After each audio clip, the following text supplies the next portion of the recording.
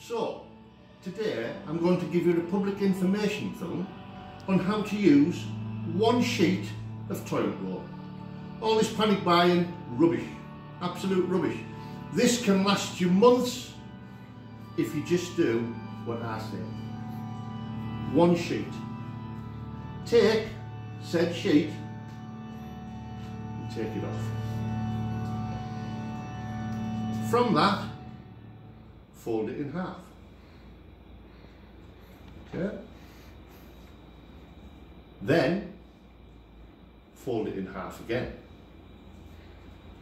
From that, and this is very, very important, take out this corner. Okay? But what you must do is keep that. Now obviously you can do that while you're sat having your business or whatever, or you can prepare them in advance, it doesn't really matter. But don't forget, keep that. Put it on the cistern, or in this case we'll put it near the backwash. Hang on, very important that.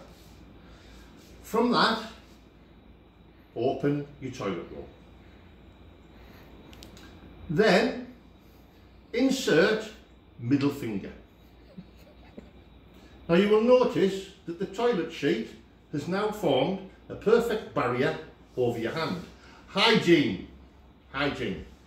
Take said finger and wipe backside.